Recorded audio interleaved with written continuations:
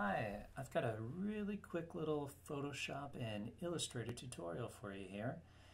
Let's say you want to download and install a custom font that is not necessarily one of the ones that is in Photoshop's or Illustrator's list. So, we've got the massive selection here. We can even add some from Typekit. But let's say there's one available there.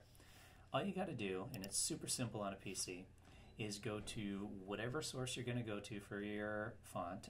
In the case of this example, I'm using urbanfonts.com. I'm grabbing the font that I want to download, which in this case is called a byte.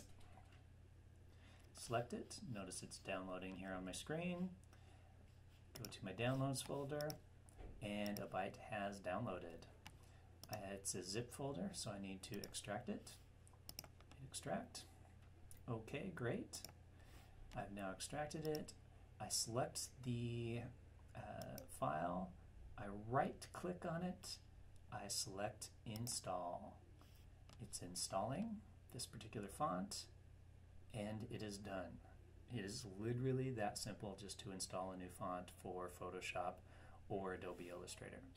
Notice I go back, and now I've got to look for my font. There it is, a byte regular.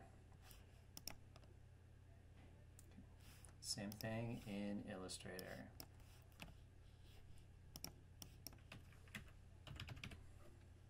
A byte. And done. There you go. That's how to install a font in Adobe Photoshop or Illustrator. This is version CC, but I think it's the same process, maybe all the way back to like CS3 or CS4. All right.